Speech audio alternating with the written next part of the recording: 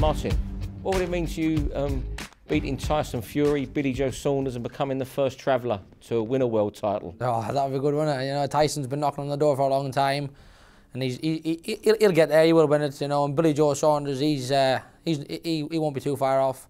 But I've jumped the queue, haven't I? I've stepped right in there and got the chance to become the first one. It'd be brilliant. What would that mean for you in the travelling community? You know, it's a well-known thing that the travelling community, they like a bit of a scrap. I mean, they all watch boxing, they all love boxing. So if you could present yourself on an Appleby Horse Fair saying you're the champion of the world, you know, well, you'd have a lot of respect, wouldn't you? Is that your ambition, go to Appleby Horse Fair with your belt? Bring the belt along to the horse fair and show everybody, yeah. that would be some achievement, I tell you. But it's a tough ask, isn't it, beating Stuart Hall?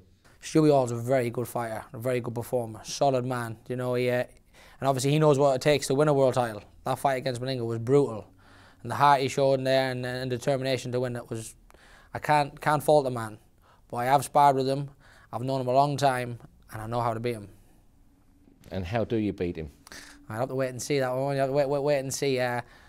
Look, Stewie Hall, he knows as well this fight's not a gimme for him. I know a lot of people will be thinking, man, he doesn't deserve a shot at the title. He's never been heard of. We've never seen him do anything.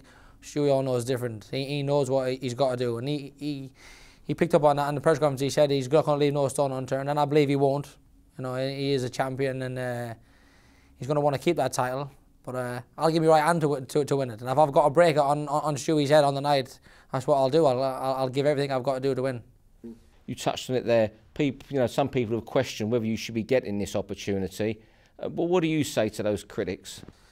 You know, I beat some good fighters, you know, along the way. I boxed 6 opponents that Stewie Hall's boxed, you know, and I've beaten them all barring Haskins. He beat them all barring Haskins, you know. I also beat Jason Booth, who he fought for the world title at Super Bantamweight against Molitor, and probably could have won it on the night.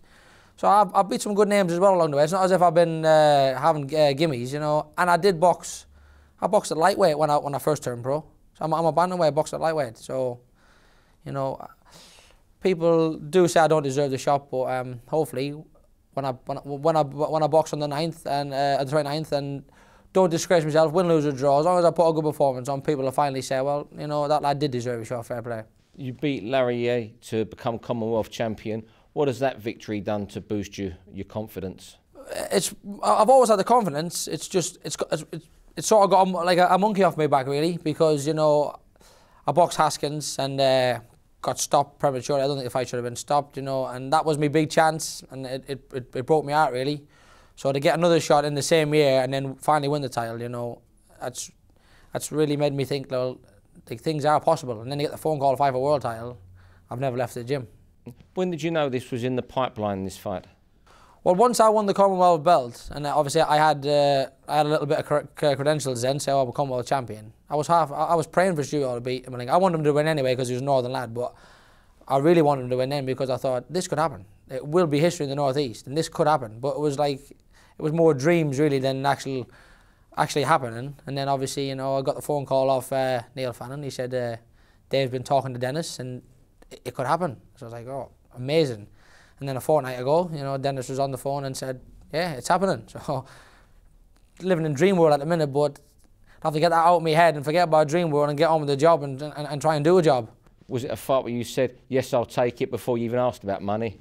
Yeah, listen, the money don't mean nothing. The money I'm getting out of this is pennies to what some of them get. But the chance of fight for world title, you don't turn them down. They don't come along every day. You've got to grab them with both hands. And like I said in the press conference, I'll fight Stewie Hall for a Northern Area title or a 6-rounder. It doesn't bother me. I know I can beat him. I know I can beat him. You come across as sort of fellow who would fight anybody? Yeah, I box anybody. It don't make no difference. Boxing's boxing. You know, I love it. I've been doing it since I was 10-year-old. You know, all the way through the schoolboy championships. You know, winning titles is what makes fighters. You know, I boxed every level for England through my amateur career. Then turned pro, and I told Neil Fannin then, I said I'll fight anybody. You know, and unfortunately, he did make me fight everybody. He was making me fight light welterweights. You know, Mickey caught me with a decent shot.